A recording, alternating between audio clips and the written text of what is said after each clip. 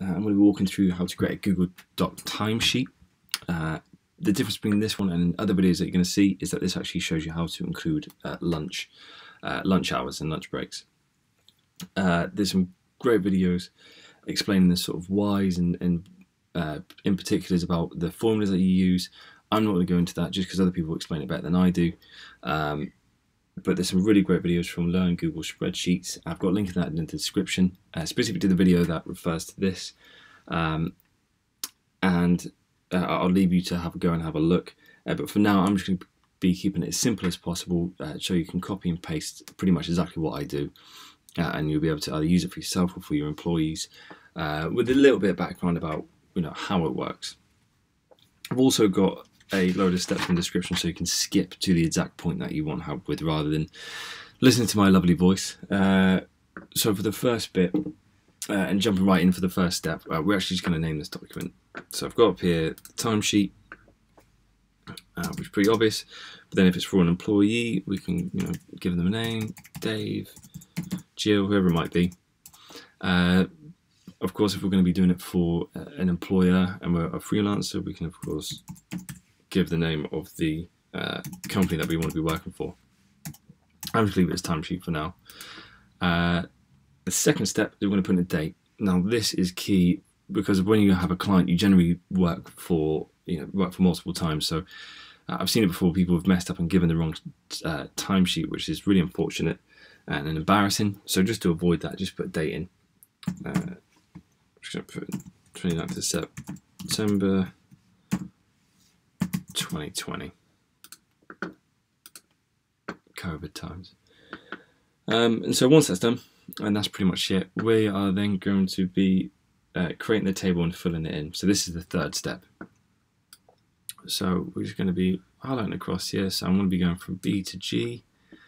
If you click on this, we can actually merge your cells. So if you click here, we're going to be clicking on the center. We're making it bold to make it look nice. We're going to say week 1. Now along here, we're just going to be highlighting the same things directly underneath. We're going to be clicking on this. We're going to be clicking on to make it center. Again, making it bold. In this row, we're going to be putting in date, time in, time out, lunch hours, and most importantly, pay. Down this way, we're going to be putting in, of course, Monday to Friday, typical work week. And to make it super simple, we can just drag and drop it along that little box there, and that will make it nice and easy for us. In here, again, I'm going to make it center and bold and just put in total. So this is the building blocks of it. And now we've got this box put together. The next thing we're going to do is we're going to input the formula. So this is step 4 for everyone who skipped ahead, step 4. So we've got here the timing. Now this is on the, like I said, 2020. So we're working on a sort of 24-hour spreadsheet rather than it sort of going from 5 AM to 3 PM, which I find a little bit confusing. So I just find it easier using 24 hours. However, if you do use a simple one, say 9 AM, it will automatically put it into the date format. So you can see there, this denotes hours, then minutes, then seconds. And here, let's do 5 PM, working 9 till 5. So we can see there, it's put it in date format. Now lunch, I've kept it simple, and I usually have an hour's lunch. So of course, people generally do get paid for lunch hours. So if I want 30 minutes, I'm going to be putting it as 0.5. If I want an hour, I put it as 1. We just keep it super simple, say 1 hour.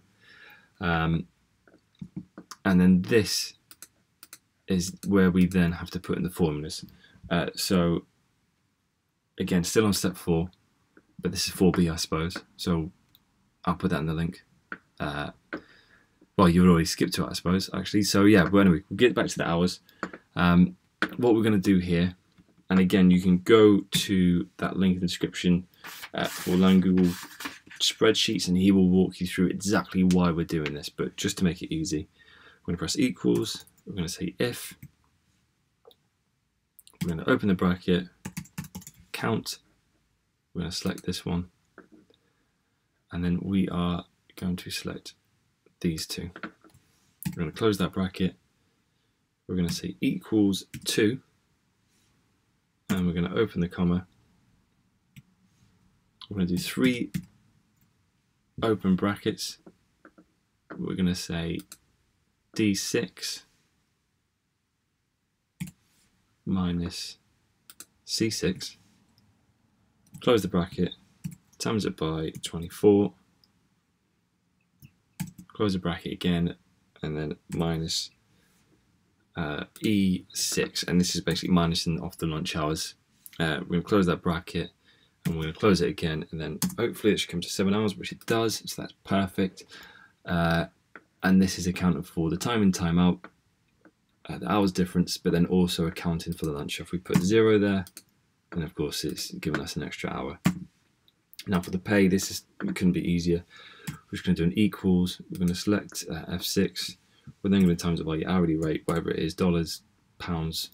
We're going to press enter, and then there, really simple. Now what we can then do is make it nice is just click on the currency. Again, this is going to be dependent on where you are. To make sure that we're going to be using this formula across the whole place, we're dragging it down to Friday. Now it's coming up as false. I'm going to explain why in a minute. And we'll be dragging this down. This is coming up as 0, which is again really nice. So just to go over this bit a bit more. So the reason why this is coming up false, and the reason why we've got this bit in here as well as this, is that this is basically saying we're going to take this number away from this number. This is going to convert it into a decimal point, basically to say the percentage of the day. So 5 o'clock is whatever percent of the day, and 9 a.m. is whatever percent of the day completed. So say 1 a.m. in the morning is only say 5% completed. When we times it by 24, once we take this number away from that number, we times it by 24, and that will give us the amount of hours that we've worked. Because it's working out as a decimal point times by 24, which will give us the total hours worked.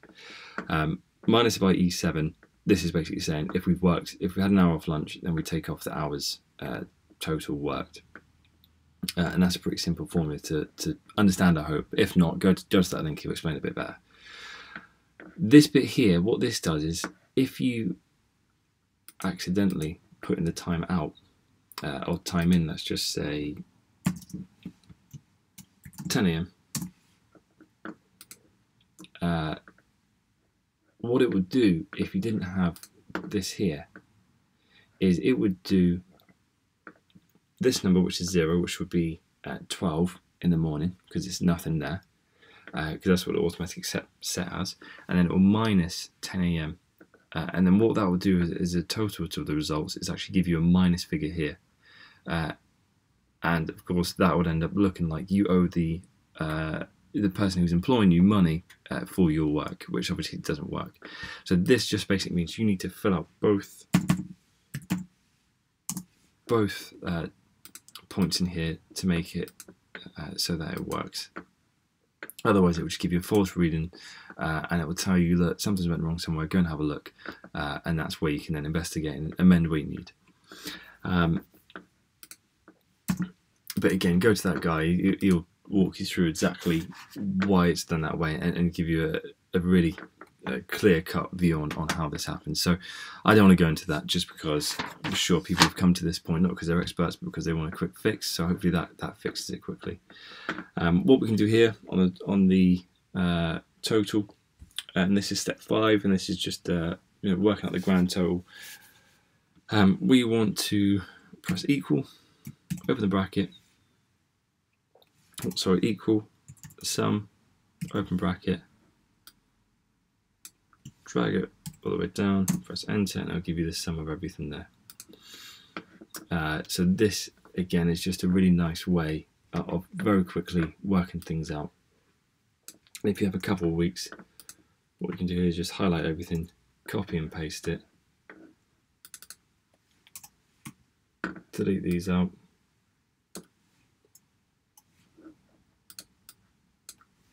and then just start from scratch and do the same again. What we can also do to make it a little bit prettier and make it a little bit nicer to read is we can highlight all that.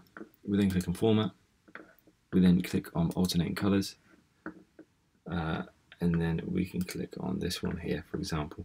And what I've got here is header is, let's just use orange. Color 1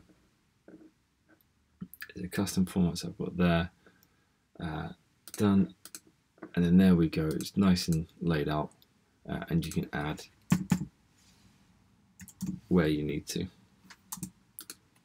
I'll go here to 14, so 2 o'clock, 20 hours, perfect. So we've got a 30-minute break in there. Wonderful, there we go. So that's all done. So hopefully that covers everything that you've been looking for, because I know there's a lot of comments saying that. Let me know if I've missed anything, or if you want explanation on anything further. I'll make another video about it. For now, I feel like everyone will just want to just use this and get on with it. Any other requirements for the videos, let me know, and I'll make some more. But thanks for tuning in.